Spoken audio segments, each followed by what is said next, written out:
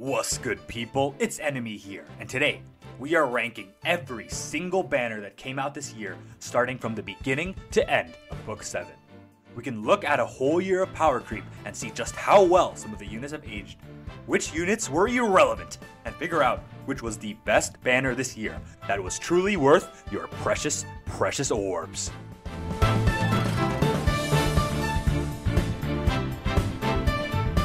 We're looking at the most meta impactful banners and which units and skills would still give you value against the meta today, as of the end of Book 7. I'm only really mentioning the duo, rearmed, or attuned units of each banner, because they're usually the ones that have the potential to impact the meta the most.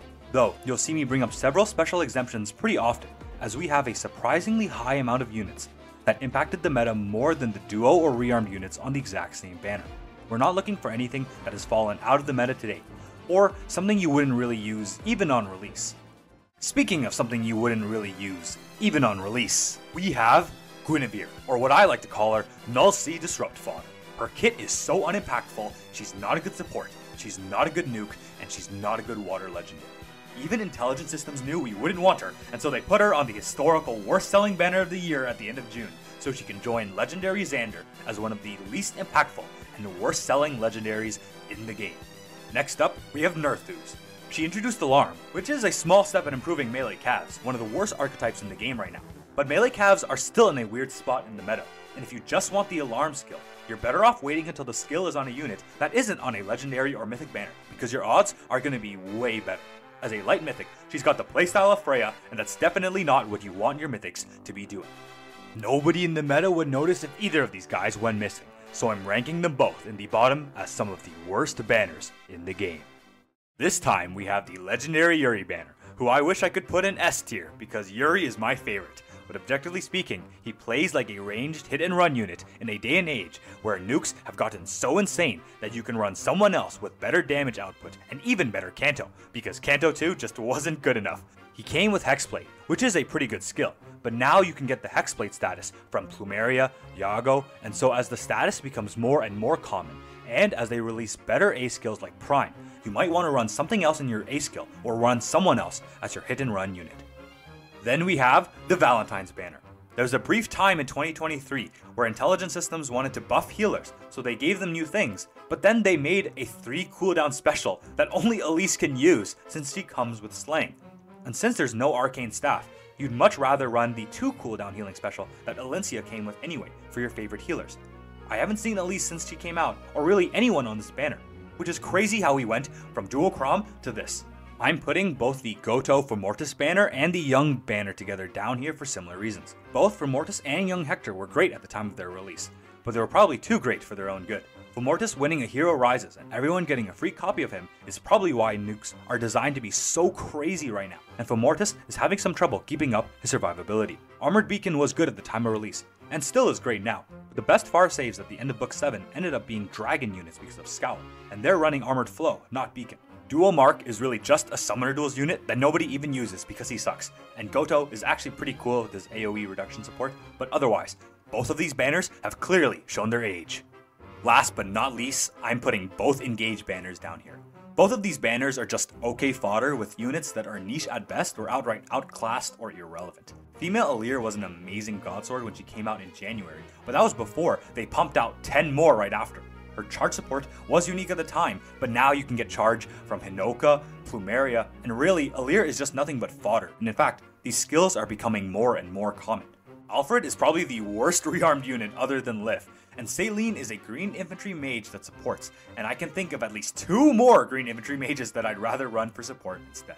On the Brodia banner, Citrine is weirdly the best aged unit out of everyone else here, though I'd personally rather a unit that supports the team with even more effects, rather than spreading out the effects that are already on the team.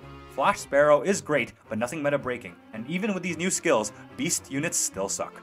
This time we have one of the dumbest banners ever made, the Ascended Fur and Haether banner. They really thought it was okay to put out yet another god sword, and it's weird that Fur came out and was worse than the ones that came out right before her. This banner is known for magic and physical null follow-up, which allows infantries to pierce damage reduction, but now that they've made Temple 4, you'd actually much rather run that and get NFU from somewhere else. Aether is actually pretty great, and if I were looking at her alone, I would probably put this banner higher. But for how dumb it was to release Ascended Fur out of all people like this, I'm putting this banner right here. All of these banners were good, or even pretty great on release, but they're hardly worth summoning on them now, unless they're your favorites. I have to put them all in the top half of C tier. Next up, we have these 3 banners, which I call really good skill, but everyone else is just decent. Firestorm Dance 3 is the best skill for every dancer, and you can only get it from the Easter banner. And the Desperation effect changes so many matchups into winning ones, which makes it easier to nuke in this age of player-phased nukes. Rash Assault 4 is amazing damage reflection for anyone who can inherit it, and Speed Def Tempo 4 is now the best B skill for any ranged infantry physical nuke. These skills are amazing, but they don't open up any new shifts in the meta the same way something like Guidance 4 did. And the stars of the banner are good, but they're either outclassed in their respective roles already, they will be easily outclassed soon, or they're the best in niches that aren't really relevant, like Shamir the Godsword Killer, Carla as the best melee cav, or Nino the ranged nuke. The Arcane Dagger OC, who I call Guinea, is irrelevant. I would know, I have her. And lastly, for this tier, I'm grouping both the Winter banner and the Cadian Desert banner together, because they're both notable for being the only way to execute certain strategies. Winter Cordelia was a unique way to pull off Brave effects with her dual strike effect, and unless you want to wait multiple turns with Aether, then this Cordelia is the only way you're going to get it off. Nobody would call giving your allies Brave a bad effect, but being adjacent turned out to be weirdly more restrictive than Triangle Attack, and there's a reason why you still see Bridal Catria today, and not everyone running around with Winter Cordelias, who is even sparkable. On the other hand, Desert Lind is basically a required unit for every cav type strategy in Summoner duels, with her ability to give null follow-up and support through difficult terrain. With things like Incite and Alarm, Cavs are actually getting better, not worse. And ultimately, these two enable strategies that weren't the best in the current meta, but they're certainly better than everything that came before them on this list, and I wouldn't be surprised to see Cav lines rise up in the future. Overall, all of these banners are definitely useful and still pretty good today, but they've shown their age a little bit, and it's getting harder and harder to justify the orbs for them. So these guys are going in the bottom of B tier. Then we have Inheritable Scowl and Guard Bearing 4. If your Dragon Far save wasn't Bride Tiki or Brave Corrin, then this A skill was basically a must-have at the time. And then, to this day, Guard Bearing 4 has made flyers even better than what they already are. Even right now, if you have a melee flyer, then you definitely want Guard Bearing 4, and you will be wanting Guard Bearing 4 for a very, very long time. That alone puts this banner right here. Next, we have the Holy Trifecta of Fallen Maria, Bridal Tiki, and Special Spiral 4. All of which these things were at the peak of the meta and arguably shaped it, but now they're becoming less valuable over time. Special Spiral 4 was a must-have skill for most of the year, but DR Piercing is becoming more and more common, and it seems like that's the direction the game is going. While this used to be a must-have skill for basically every unit who could get it, it's now at the point where it's mostly armors who would want to run this, when infantries can now run things like the tier 4 null follow-up skills, or most preferably, Tempo 4. Meanwhile, at the end of Book 7, Bride Tiki was definitely the best far save, but she wasn't that far off from Brave Corrin, who everyone can get for free. And so the return on investment on your new far save unit is getting smaller and smaller as they keep making newer ones. Last but not least, we have Fallen Maria, whose Drive Miracle effect is still kinda useful, but she's slowly getting pushed more and more out of the meta as IS keeps finding ways to negate it, with things like Fatal Smoke 4. She was definitely meta impactful at her peak, but to be honest, I only see her getting worse and worse as Anti-Miracle becomes more relevant, or as player phase nukes get stronger and the Miracle effect isn't enough to save her ally. Honorable mention goes to Fallen Byleth for being the best Godsword for a while until Speed Creep caught up with her, and to Sather for being a very good Astro Mythic, but I don't think she's the best Mythic, probably because she's too busy giving birth. Next, we have the Legendary Shez and the Ascended Alencia banner, otherwise known as the Lucia banner. Both of these banners have a very strong player phase unit, and despite Ascended Alencia being the star of her banner, I would argue Lucia actually made a bigger impact on the meta because she ignores most of the game. Alencia introduced the best special for your favorite healers, but healers are still irrelevant in the meta unless you're Maria, and there's a reason why you don't see anyone using Ascended Alencia. Meanwhile, Lucia was definitely the best Godsword at the time, and Gambit has only made her better, but being an infantry sword is the hardest unit type to be in Fae, and it's only a matter of time before they make a better one. And then for Legendary Shez, she's actually only gotten better with age, and skills like Tempo 4, and I can honestly see her rising in value. Both of them are ranked down here mainly because of the downsides of being an infantry unit, which I can't believe I'm saying, and it goes to show just how crazy power creep has gotten this year. All of these banners either made an impact or was straight up the peak of the meta. but the power creep here feels like baby steps compared to the power creep they pumped out in other banners. So all of these banners are going into the top of B tier. Next up, we have both of these banners for bringing in the 3 best dancers in the game. It's kind of weird that they tried to sell us 2 green infantry AoE mage nukers back to back, but we're really just interested in the fairies. Plumeria and Peony give insane support, which has only aged better over time, as more and more units are running Prime, while Triandra's debuffing and out of combat damage is so good when it stacks with the flared or strike skills. Not to mention, all 3 of them are flyers that can all run Soaring Guidance, Guidance 4, or even the new dance skills like Firestorm or Rock Slide Dance. This is an age where the flyers and dancers have never been better. Here we have 3 mythics that you can be very happy about if you happen to get them. Golveg is the best Gale Forcer in the game, while Kvasir's ability to dance other units is incredibly useful. Even if you never play Ether Raids, both Kvasir and Golveg have the best possible skills any ranged cavalry unit could want. Meanwhile, Veil comes with the best B skill any mage infantry could want, while also giving resonance blades and shields as support effects, which is perfect for enabling Prime users. And that's not even mentioning Veil's drive scowl effect, which is crazy given how much of a special centered meta that we used to be in. Between the 3, I like Veil the most, with Golveg and then Kvasir following right after. But to be honest, I'd be happy to receive any of these units. Next, we have the Brave banner, one of the most talked about banners that we've gotten all year for good reason. I think that Brave Robin will age the best, with his Rally Spectrum support being one of the best support effects in the game. Meanwhile, Golveg is a great Gale Forcer. Soren's Assigned Decoy can completely change the way you team build, and Corrin is one of the best far-safe units in the game while also supporting the team with her defensive terrain. And that's not even mentioning the fodder, with Gambit being one of the best B skills you can run, and Flared Sparrow being the best A skill ever made. This was the banner that introduced terrain effects, and this is the banner that started the new age of Fae. It's obvious they were cooking the good stuff in the kitchen for these banners. You'd be happy having any of these units today, and all of these banners provide you some great value. Next, we have these 4 banners that introduced the most obnoxious nukes in the game, with Halloween Anna, T-Ira, Wind Tribe Kagero, Wind Tribe Claude, and Ninja Sanaki. Halloween Anna is so stupid, and I hate fighting her in Summoner Duels. Flyers are so good there, and she's no exception with her Miracle and Flying privileges. Ninja Sanaki will delete basically anyone she initiates on with her DR Piercing, and T-Ira and Wind Kagero are the best hit and run units in the game, with a level of Kanto that is beyond stupid, and it reminds me that Kanto is one of the worst things they put in this game.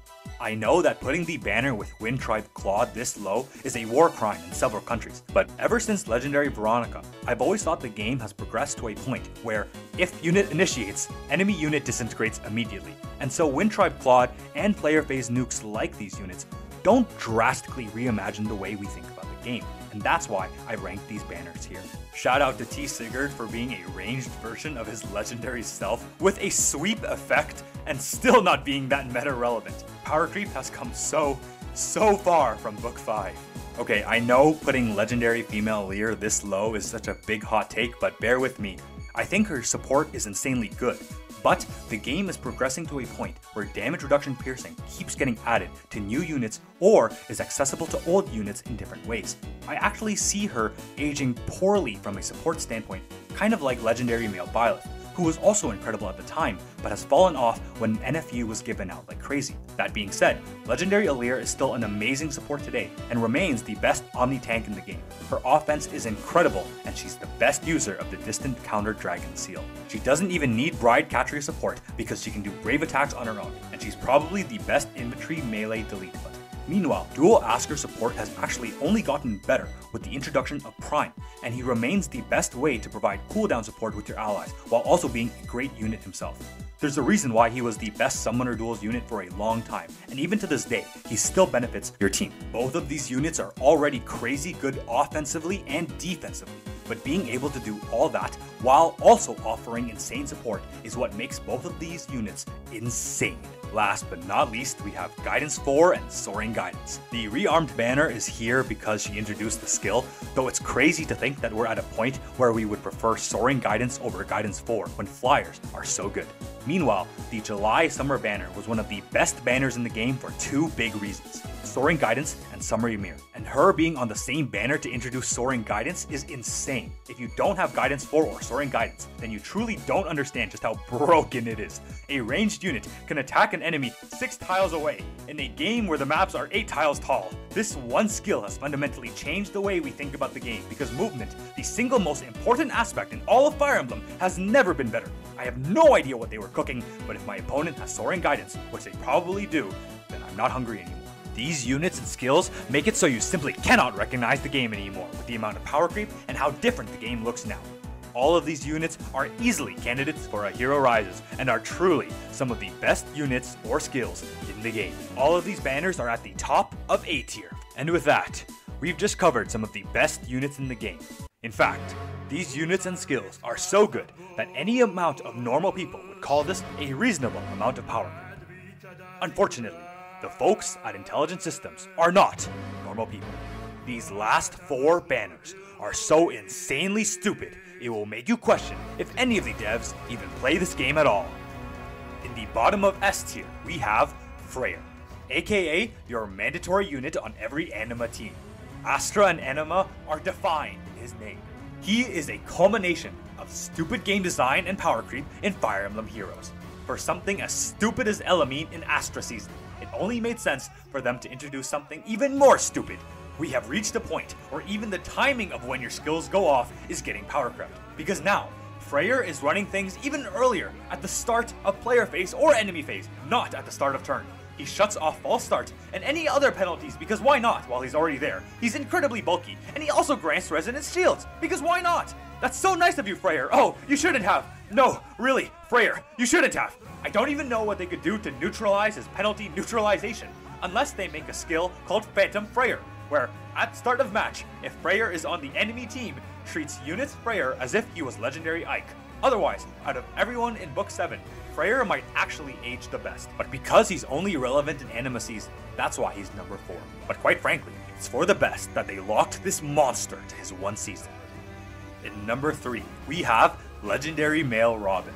It's insane to think that everyone underestimated him on release, because in this age of effects and supports, he only gave stats and unity. But Robin fundamentally changed the way we think about penalty neutralization, out of combat stats, and the importance of stats as a whole. His effect is so good because it takes something that is normally bad, penalties on your units, into the most insanely broken level of in-combat stats you've ever seen. And the worst part is that, for the longest time, there was nothing you could do about it. You can't turn off the penalties of your opponent. Like, it wouldn't even make sense to do that. I can prevent you from getting buffed, but how would I prevent you from getting debuffed? And so grand strategy is such poor game design that even Intelligent Systems didn't know how to counter it. They tried to with Sabotage, which inflicts in-combat stat debuffs, but even that wasn't enough, so they had to do the most unimaginative thing possible to nerf Legendary Robin, which was introducing the Ploy skill, which says, if opponent has grand strategy, no they don't. I know it's crazy to put him as low as number 3, but it's mostly due to the fact that IS is actively trying to push him out of the meta, so it's hard to say how well he'll end up aging. Both Sabotage and Ploy are becoming more and more common, and they're basically slapping Ploy on every 5-star that can run it. But even if you're running Ploy, you still need to hit a res check and have your enemies be in a certain range, so it might not even go off anyways. Legendary Robin defined basically every mode. He can inflate all of your stats to insanely high levels you've never seen before. In the age of support effects, Legendary Male Robin was the best, and everyone else has to waste space in their skill economy just to play catch-up against this monster threat himself. In second place, we have Legendary Hinoka. I have nightmares thinking about every Legendary Hinoka paired up with any flyer. Because of Soaring Guidance, you can warp in a 3-move ranged unit with the best mobility in the game, special cooldown +1 per attack so she can get her Deadeyes off. She'll debuff you because why not? She has true damage, effective against flying and armored units, and in case you somehow survive, if you lose a speed check, you also can't counterattack. We are in the flyer age because of Hinoka herself. She created flyer lines and she's relevant in every single mode. Flyers have never been better because of her. She doesn't need to support her allies with Guidance 4, which she can give her and her flying allies charge instead. Giving charge alone would make her more broken than every legendary Roy combined. But she also gives special cooldown +1 per attack to her allies, because why not? And she also debuffs every infantry, armored, or cavalry unit, because why not? Are you kidding me? She did not need to do that. This must be some sick joke from the developers. If you have a Hinoka, you will be happy for a very, very long time. The only reason why Hinoka's number 2 is because it seems like IS wants to improve cavalry units with things like Alarm, Insight, Flared Sparrow, and Mirror, and the strike skills. So I wouldn't be surprised if we wanted to start running Cavs in the potential future instead of Legendary Hinoka support. But despite that, I can easily see the arguments for putting Legendary Hinoka as the best banner of the year, when she is easily one of the best units in the game and definitely the best flyer we've ever gotten. Actually, I can think of only one flyer that might be better than Legendary Hinoka. A unit so ridiculous, who's better than Freyr, better than Robin, and better than Hinoka. I present to you the most insane, monstrous unit ever produced in all of Book 7. We have Legendary Alencia. Take everything I said about Guidance 4 and Soaring Guidance and then multiply it by 1,000,000. Guidance 4 and Soaring Guidance can make your allies warp like crazy, but you have to pick between warping your armors or your flyers.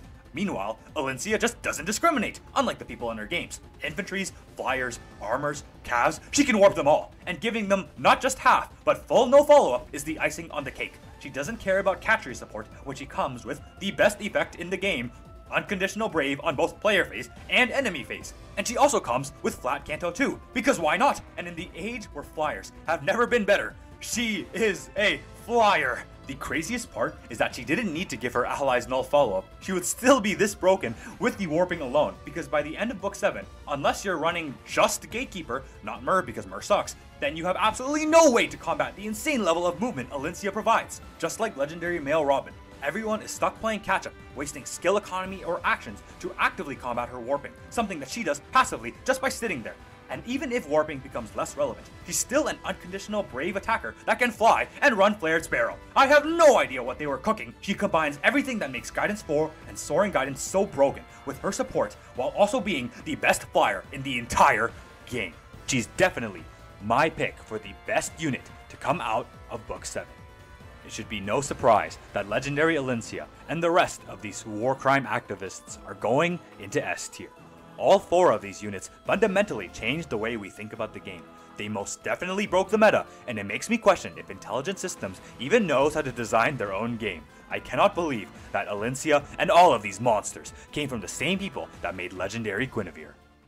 And you know, if we take a look at the Sensortower performance rankings, which ranks the best and worst selling banners of the year, it's crazy to think that 4 of the worst selling banners of the entire year were actually the launch banners of 4 of the most meta-breaking units in the entire game.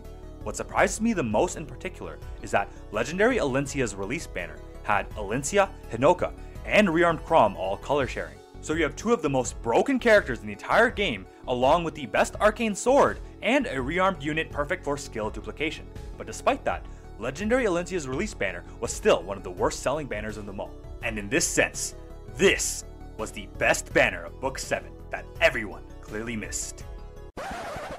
But come on now. We all know this game shouldn't be played for the meta. Power creep is temporary, but your favorites are forever. Whether you want to summon for the art, or the skills, or for Legendary Guinevere, the only units worth summoning for in this game are always going to be the ones that bring you the most joy. And so the actual best banner in all of Book 7 is the one with your favorites. So there you have it. What do you think? I have a couple of hot takes in this one, so I'd love to hear what you agreed or disagree with. Let me know in the comments below. Feel free to comment and give this video a like only if you liked it. It would mean so much to me. You watching, liking, and commenting really does make a difference. I've got plans to make tons more Fire Emblem Heroes content just like this one, so subscribe if you're interested. I appreciate you for watching, and I'll see you again real soon.